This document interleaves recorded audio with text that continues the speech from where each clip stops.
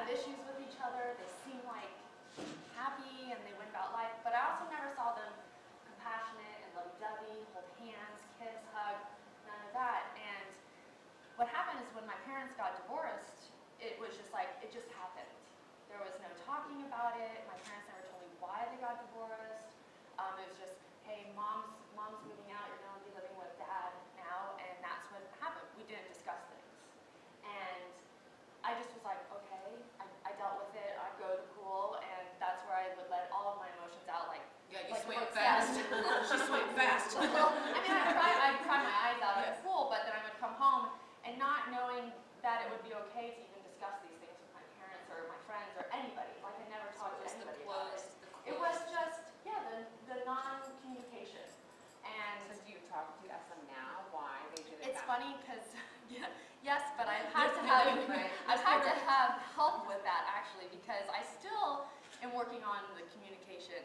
I'm not like the best communicator, and that frustrates my husband like crazy, because he's like this says anything verbal person, and he's the one that actually approached my mom and was like, so why did you and Dan get divorced? And I was like, yes, why? You know, like, thank you, Sasha. So, I mean, I still hesitate and have difficulties communicating and talking about those things, but it finally was like addressed, you know, and I think I was closure. Yeah, 26 years old when I actually, you know, what was it, almost 13 years later is when I actually talked to my parents about why they got divorced.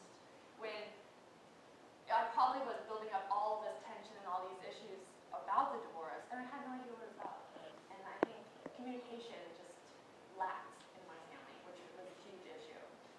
So, because we're in a room full of mostly moms, what advice would you give? And dads, mom and right. Evan has 4 kids, so he's wow. Fertile turtle, so don't have to stay over there.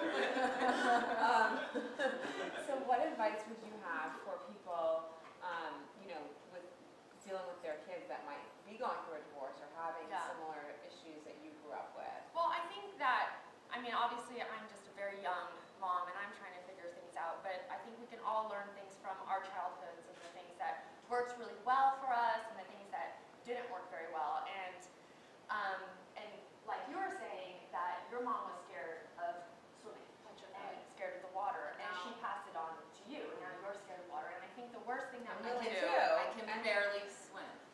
But I think that's things that we don't want to do to our children. And so my parents are awful communicators, and I hope that I do not do that with my son. I hope that, especially like being able to Sasha, I know, well, he's gonna talk enough for both of us, but I still want to have my say, because I'm right. But but I hope with things that I've done in my life, especially putting out the book and having the confidence to be able to do that and be like, hey, this is what mommy's been through and the life that I've led. Do you have any questions about it? Do you have any questions about your own life? Try to keep it very open. But I also don't want him to think that we're best friends. I'm also a mom, you know? So there's that fine line of, you can come to me for anything, but we're still going to be disciplined on making bed and doing chores. There are rules still. There are still rules, but please know that the home should be, feel very safe to discuss things